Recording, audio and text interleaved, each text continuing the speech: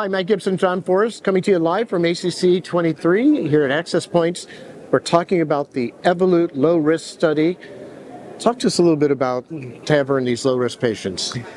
Well, I think it's different than we have in high-risk patients, where really they're high-risk patients, they're older. We want them to do well for a couple of years, and that's what we're looking for. In low-risk patients, we need more than just a couple of years. This is a lifetime. Got to make sure it's durable. 60, 70, 74-year-old patient, you want to make sure it's not just going to work well for 1 or 2 years, but 5, 10, and they're out. And with what we have from the TVT registry, we just have 1-year data. We don't follow them longer. That's why these studies are so important. You combine that with the importance of shared decision making. How are we supposed to do shared decision making if we don't have the data? You have to have data for decision making. So looked at 2 years, but now you're talking about the 3-year data. What did you find?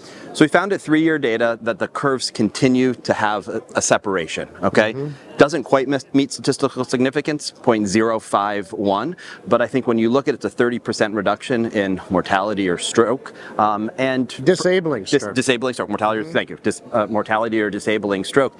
And there's not a convergence of the curves, the valve's working well. And when we look at sort of why is the valve working well, we know, this valve was designed to have excellent hemodynamics. And we've started to learn things about leaflet thrombus, which may be an issue with some other valves. We compare leaflet thrombus with this valve to surgical valves. They're the same. Not that it's not an issue, but it's similar between the two. And hemodynamics were better. Hemodynamics were a little bit better. And AFib was lower, correct? AFib was lower. And there's a lot of AFib people on the surgical side. It's a lot of AFib on the surgical side. Pacemakers are higher. Yeah. Right. So it's not all so it's a little positive. Bit of a pacemaker versus AFib. I'd rather have a pacemaker than AFib, but that's just me.